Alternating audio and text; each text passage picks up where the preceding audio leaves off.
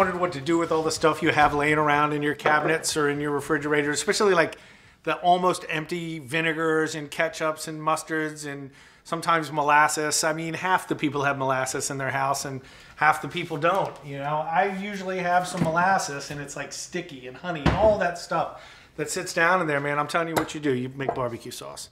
It's pretty simple, man. What I do is I pour that leftover apple vinegar into a ketchup bottle and shake it up and pour it in a ball jar, in a mason jar, just like this. I add mustard seed, cracked pepper, and a little bit of chili pepper to it. Always add some brown sugar. And if you have mustard, mustard. If you have molasses, molasses.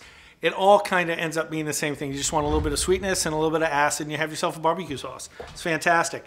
This is 6 different bottles that were laying around my cabinets and in my refrigerator, and it turned into just a fantastic barbecue sauce. So next time you got that stuff laying around, don't throw it away. Mix it all together, shake it up, and make yourself some barbecue sauce.